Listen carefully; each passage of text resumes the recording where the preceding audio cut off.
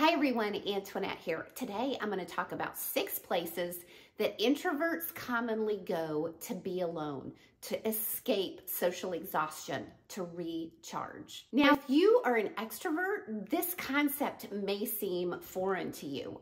However, as an introvert, I can tell you that it's not only something that we desire to do, it's something that we actually need to do. One place that we introverts commonly go to be alone is sitting in our cars. Now, this may seem a little odd to you, and I used to go sit in my car to recharge before I even realized that's what I was doing. All I knew was that when I worked in an office building in downtown Austin, Texas, and I was around people a lot, sometimes for lunch, all I wanted to do was just go to a drive-through restaurant, get my lunch, park my car by the lake through downtown Austin, Lady Bird Lake, and just sit in my car and eat my lunch and have some peace and quiet. There's something about the enclosure of the car and me being all by myself than if I'm in a crowded restaurant, even if I'm over there eating by myself. You ever notice this? Whenever you go out and you park your car in a parking lot and you're walking through the parking lot and you'll see maybe the car next to you, or maybe you'll walk by cars where there's just somebody sitting in the car all by themselves. And they're not talking on the phone. Don't seem to be doing anything. They're just sitting in the car. Now, this doesn't mean that everybody who's doing this is doing it because they're introverted, but often it is the case. The person just wants to sit in their car, and whoever they are with can go inside wherever it is while they just sit out there and get some peace and quiet. The second place that introverts commonly go to get that solitude and alone time is in nature.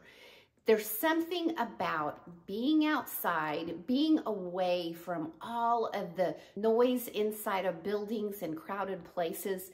Whenever we get into nature, it just helps us to really feel like we are alone. And not only do we get that solitude time, if we're out walking or bicycling or whatever it is, then when we're out in nature, it actually not only is comforting to us, but it is energizing for us.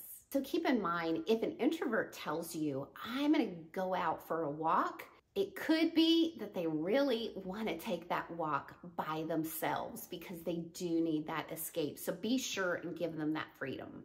The third place that introverts like to go for solitude is cubicles.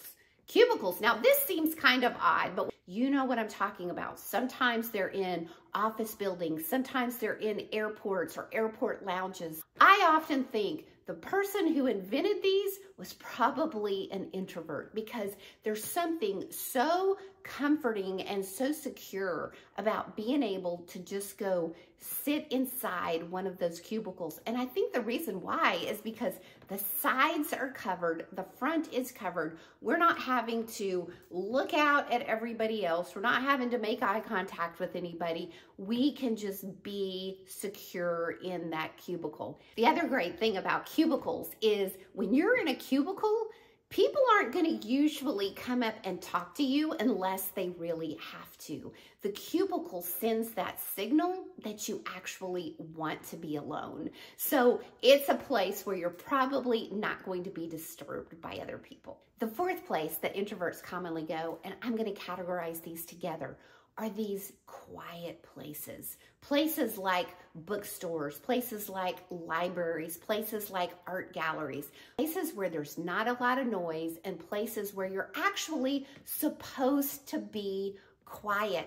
That is just music to an introvert's ears, is to say, oh my gosh, I'm gonna go spend some time in a place where people aren't supposed to talk. So not only is there not an expectation to talk, but there's an expectation to not talk. The fifth place that introverts commonly go are coffee shops or tea rooms. Those kind of places where it's different than a noisy restaurant where there's a lot of people talking.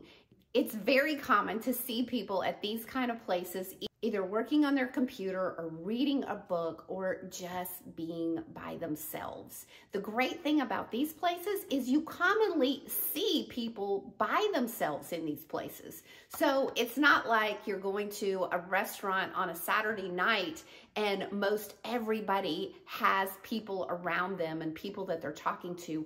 And some introverts, not all of them, but some introverts don't feel comfortable going out to places by themselves. Others are 100% fine with it. I used to hate it, and now I am 100% fine with it.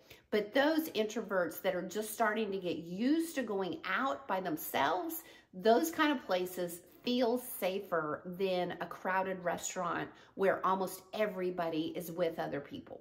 The sixth place introverts go to be alone is to their room or their safe space where they can shut the door and be by themselves. That is treasured space.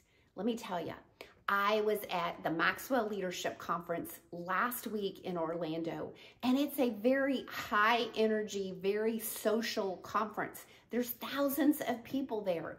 And so every time I go to this conference, which is every 6 months, I have to make trips up to my room during the day just to get that alone and recharge time. The amazing thing is the people that I see also going up in the elevators during the day as well. A lot of times we've shared with each other that that is the reason why we're going up in the middle of the day, because they need that recharge time too. So it's not just me. Just being by yourself, even if it's 15 minutes, 30 minutes, or an hour, can be so treasured.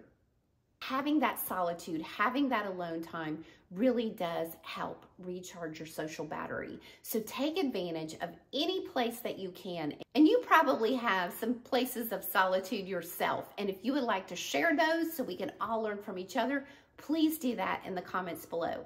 Thanks for watching, and I'll see you next time.